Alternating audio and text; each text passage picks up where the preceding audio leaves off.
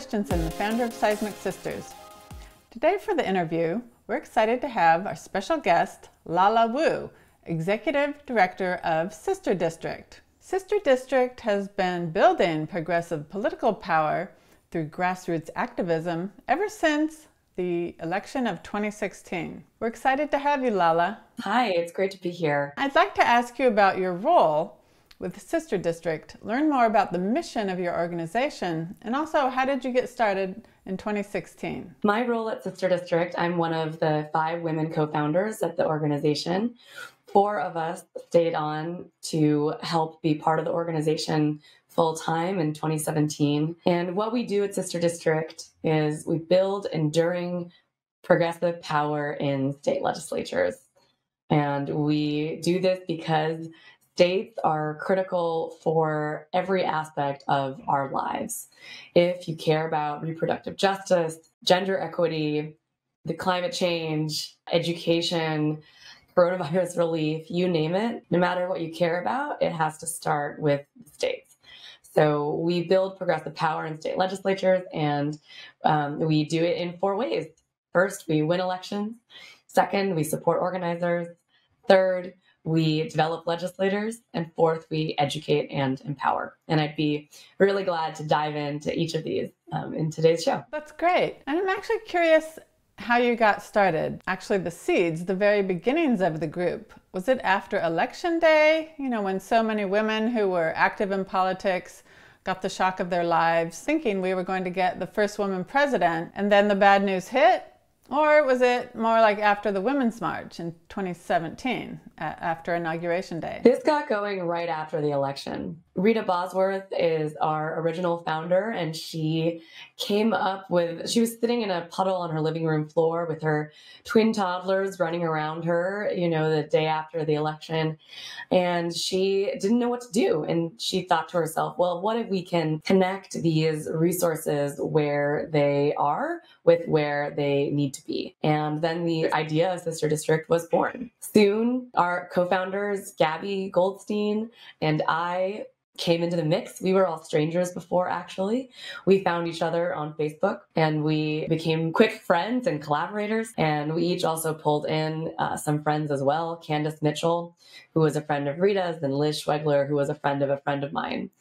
And we started building this, the days and weeks after the election. Hilariously, I still have an email from Rita dated December 1st, 2016 that says, hey, this is not going to be life-altering or anything like that. It's just going to be a little volunteer project. So would love for you to join. And it was very funny because this has, in fact, been very, very life-altering. And I've never been happier. I'm so pleased and so privileged. I feel very lucky to have the opportunity to work at an organization like this. And I, was a lawyer before this. Actually, several of the co-founders were attorneys before. So we all left rather stable careers to do this full time. I was shocked to read that with Sister District, that 4 out of 5 of you actually quit your day jobs to devote yourself to this full time. And now you've created an actual organization from that initial volunteer work. So this is a career for you now? It's a full-time thing? Yes, that's right. This is my full-time job, and we have 16 full-time staff. We are a 527 PAC. That's our primary entity. And we also have an associated C4 organization. And can you tell me a little bit about the impressive numbers that you have on your website? Within just 4 years of starting Sister District, you have activated 50,000 volunteers doing grassroots political work. You've raised over $3.6 million for progressive candidates all across the country, right? And you've reached out to over 3 million voters remotely. And then also before the pandemic, doing door knocking. Is that right? That's exactly right. And, in addition to those metrics, what we're particularly proud of is the kind of outsized impact that we have on the candidates we support. So, for example, just last year, on average, we raised an average of 10% of our candidates' total cash contributions and made an average of 34% of their total phone calls. And in a year where there wasn't any door knocking or very little door knocking, I mean, the phone calls were the major part of the field program and the way that our candidates and campaigns could talk to voters. So we're really proud of that kind of outsized impact that we're able to have. Well, that's exciting. And it reminds me to ask you about the origin of your name and what's unique about your organization. So with Sister District, you work to support activists that are running progressive candidates in other cities, other states even. You're taking the energy and the resources of Bay Area activists and you're essentially applying them strategically to races across the country and even in red states. Is that right? Yes, that's exactly right. So the name Sister District comes from a sister cities concept. And the idea is that we match up volunteers in one city with candidates that need the help in swing districts across the country. So for example, here in San Francisco, our home team here last cycle supported 2 races in Arizona and 2 races in Texas. That's exciting, especially since people are saying that Texas could be one of the next states to flip blue, which is stunning. That's exactly right. What we saw from Stacey Abrams this year and all of the work that she and her incredible coalition did in Georgia is that we can't write off any states. You know, there are conventional wisdoms that Georgia was not winnable, but Stacey, Lauren Grow-Wargo, her team saw that it was, and they were able to put in the work, and it took over a decade to get there, but then it was able to deliver the Senate for us as well as to deliver the presidency. And we see this theme over and over again, for example, in Virginia, which Sister District was really proud to be part of the coalition that supported races in 2017, as well as helping to deliver a trifecta in 2019. That was only possible because of the decade plus of work of organizers on the ground. This is often led by people of color, by women of color, by Black women. And so what we're doing as one of our new programs heading into this next year is starting a program called State Bridges. And this will be taking a page out of that playbook, and we'll be directing some of our grassroots fundraising efforts directly to these types of organizations that build power year-round. That's so interesting. And it looks like you're focused on infrastructure building, right? You're not just focused on the next upcoming election. You're taking more of a long-term approach? That's exactly right. And this has to be a long-term approach. You know, an election only has consequences, but it only has consequences for that term, 2 years or 4 years. And we have to keep winning these elections.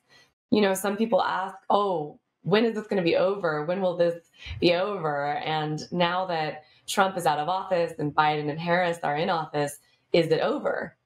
I mean, it's not over, right? I think that you're exactly right. This infrastructure is incredibly critical, and we have to continue to build it. And that's the only way that we're going to be able to succeed. And by the way, the Republicans are not asking, oh, when is this over? When can I quit?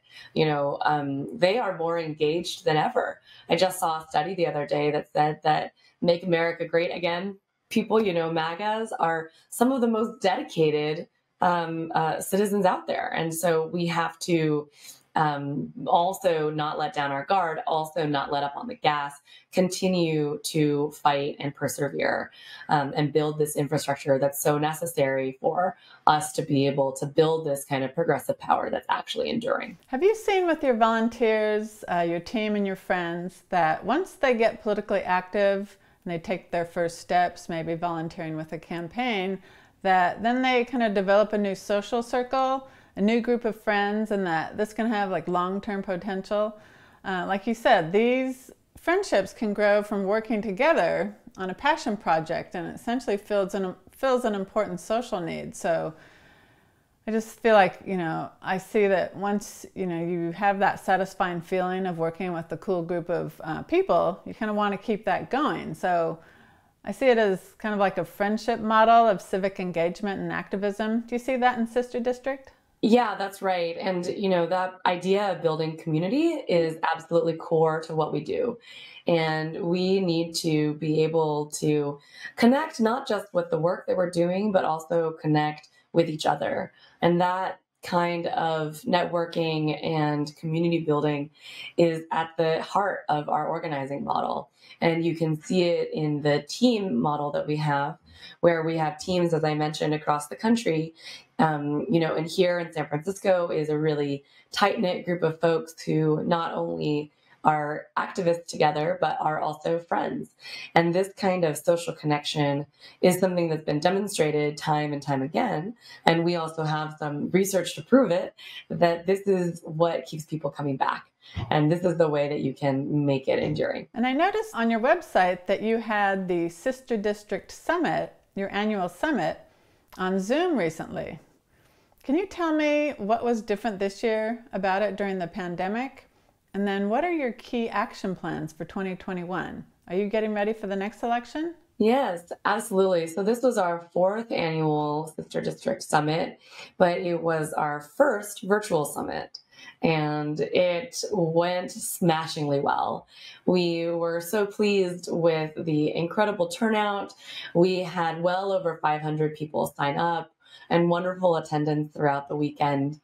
And the summit is always an opportunity for our volunteer leaders to come together and connect and learn from each other, to reflect on the previous year and to strategize for the year to come. Of course, because it was virtual, we were not able to do all of the things that we're used to doing, like going out for cocktails and having dinner together. But we were able to reach a lot more people. So that has been, a little bit of a silver lining, that we were able to reach so many more people and bring so many more people into the conversation.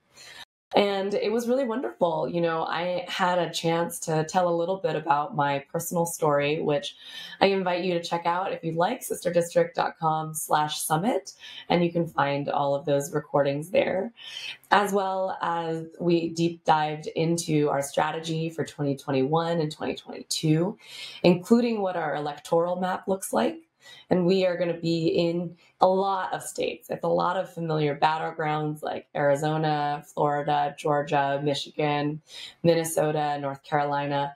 The list goes on. We are keeping our eye on a wide range of states this year as we prepare for 2022. We know that redistricting is going to have a big impact on the kinds of opportunities that we have available to us next year. And so we are keeping an eye on this closely. And if some of our viewers would be interested in volunteering for Sister District, how would they go about doing that? They can go to sisterdistrict.com/volunteer and sign up with us. They will get connected with their local team if there is one in their area. And if you're tuning in from San Francisco, there absolutely is, and it's awesome. So please do come join us, check it out. We're still going to be doing virtual events for some time yet, but that means that you don't need to really get dressed. You don't need to sit in traffic. You don't need to find childcare. So there's some benefits, and in many ways, maybe you can find a little bit more time as well. We would love to have you join us. And Lala, I do want to switch gears a little bit and ask you about some things on your website that I found to be so intriguing. I'm very interested in how you created your mission statement and how you're putting it into action. One of the exciting values statements that you have on your website is that you're committed to diversity and inclusion and racial equity as one of your core values.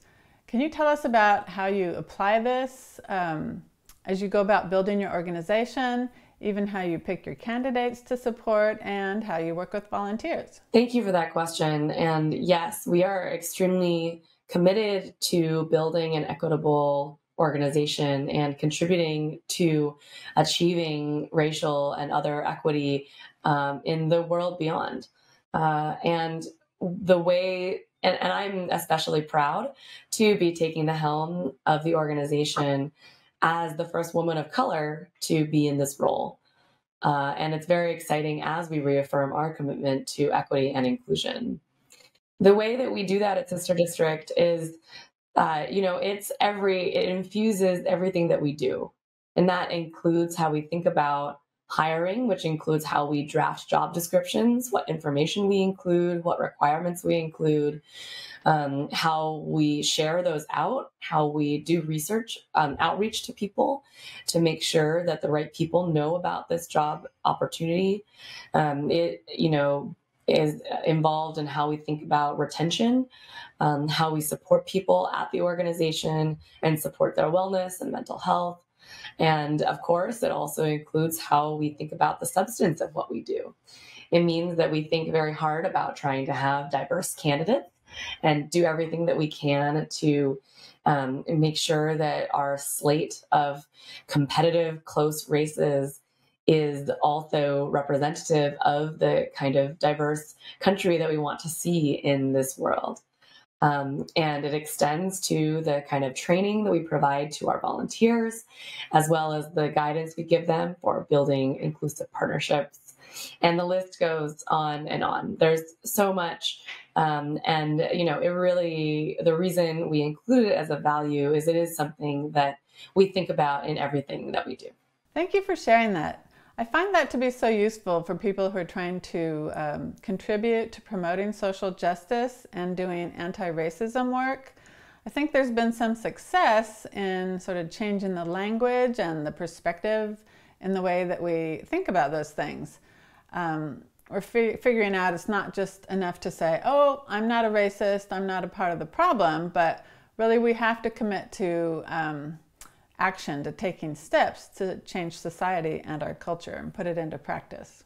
I'm so excited to see how women and people of color are changing the game itself, the political game, because obviously politics can be very dirty, especially over the last few years, but even long before that.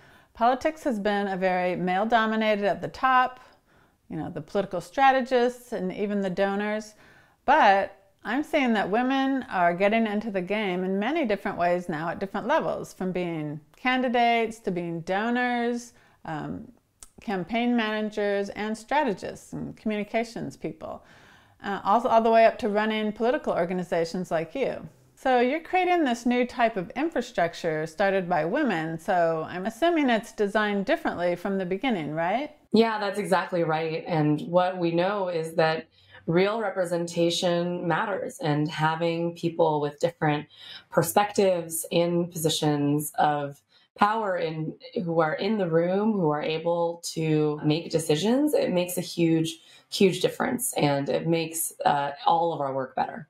Well, thank you so much. I appreciate you spending time with us. Lala Wu, Executive Director of Sister District. Have a great day. Thanks so much. It's great to chat with you. Thank you. Bye.